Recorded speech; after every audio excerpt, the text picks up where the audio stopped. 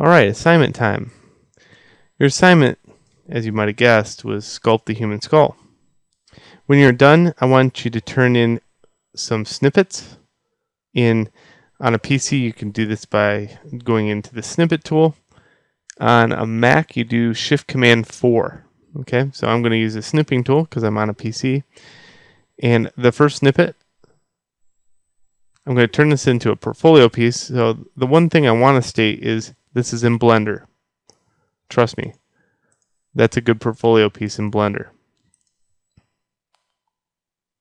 Okay, next, look at our snippet. And this is what I hate about the snipping tool. It's so for jackety. Okay, I'll rotate this around. Snipping tool, new.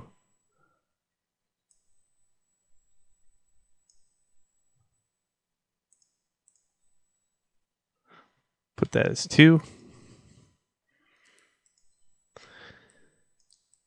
Also, it would be nice to show the low-res representation of this. Now that's going to take some work.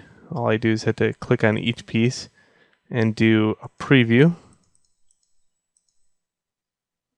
And I'll go down to preview 1.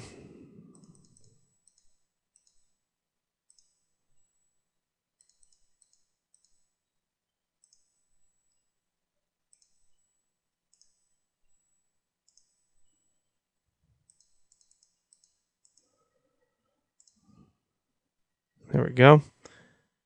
And I like to turn on wireframe for that.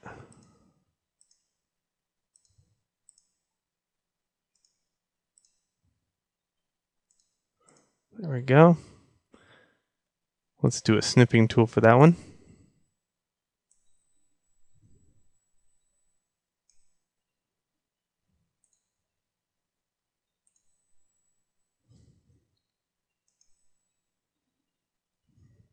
This will show the topology of it.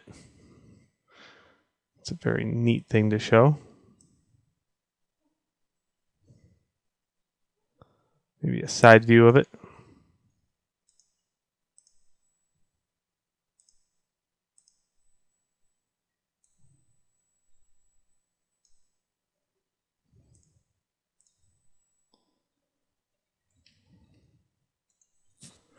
There we go. So you can take as many snapshots as you want, but that's what I really want you to do is take some snapshots. One of the other assignments, later on, or as an add-on to this package, is building portfolio.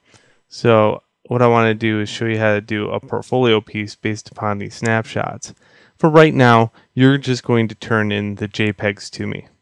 But afterwards, I'm going to show you how to do a composition, basically laying out the skull, putting your name on it, making kind of a cool backdrop, and that would be a portfolio piece. So take those 4 images, zip them up, and then get them turned in. All right, this concludes sculpting the human skull. Please move on to the next unit.